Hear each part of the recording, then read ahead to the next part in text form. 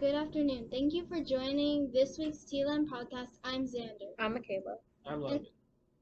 And today we have a guest with us, our new AP, Dr. White. Welcome to the TLAM podcast, Dr. White. Hello, thank you for having me.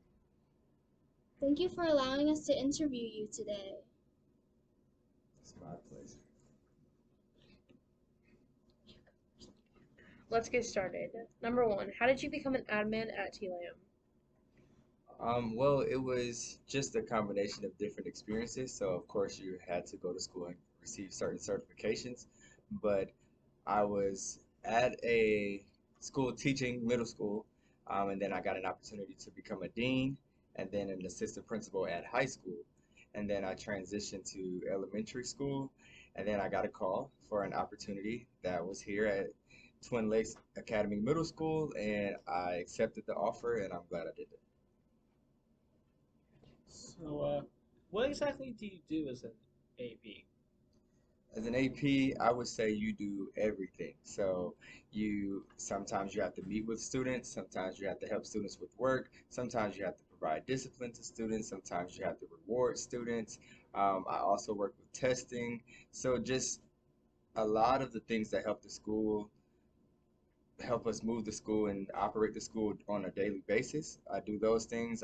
If you ever need a computer, if your computer's broken and you need to switch it out, I do those things. So basically, everything that you would do to assist the principal as she has a vision for the school, that's where the assistant principals come in to help us help her carry out her vision. What kind of ideas do you have that could benefit TLAM? So one of my greatest ideas, I believe, is just trying to establish positive incentives for the school.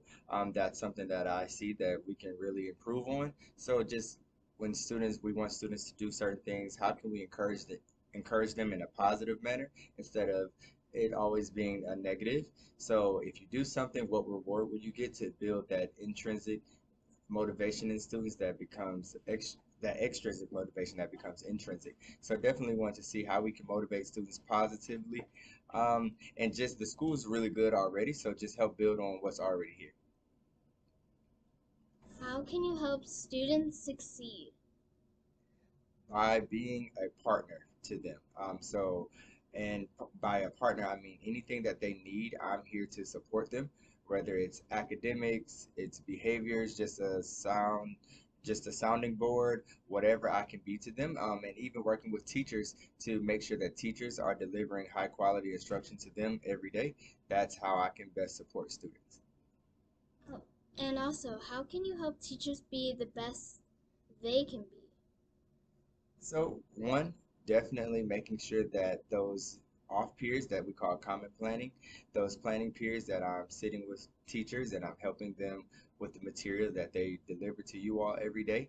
But also, I will like to just, sorry. So another thing is just helping with student behaviors, because that's a thing. We have to make sure that students are doing the right things in class so that teachers can teach, but just making sure that I'm available to them and supporting them in any way that I can. What do you do in your free time? In my free time, I do a lot. So I attended college on an athletic scholarship, so I love sports. So I train athletes, but I'm an avid traveler. I like to leave the country at least 3 times a year. So any chance I get, I'm always traveling, and I like to eat. I don't eat a wide variety of things, but the things I like, I try to find those things everywhere I go.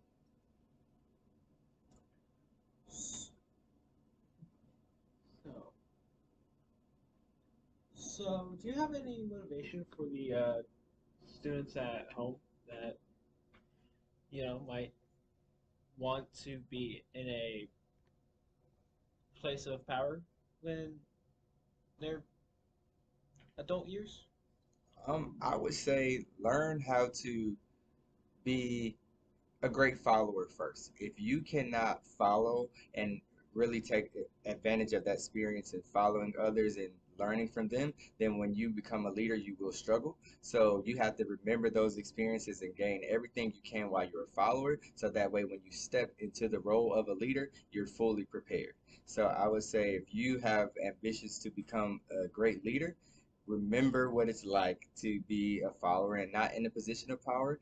Do well by people at your levels where you're not in power, so that way you remember that you must continue to do right by people when you're in positions of power. Thank you, Dr. White, for letting us interview you. Uh,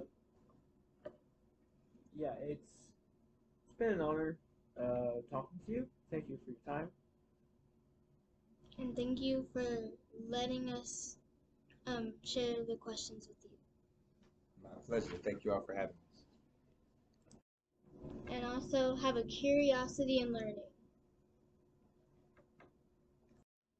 So we want to thank our panelists, Logan, Xander, and Michaela. And we want to thank Dr. White for his new position here at Twin Lakes. Thank you for allowing the kids to interview you. Y'all have a great evening.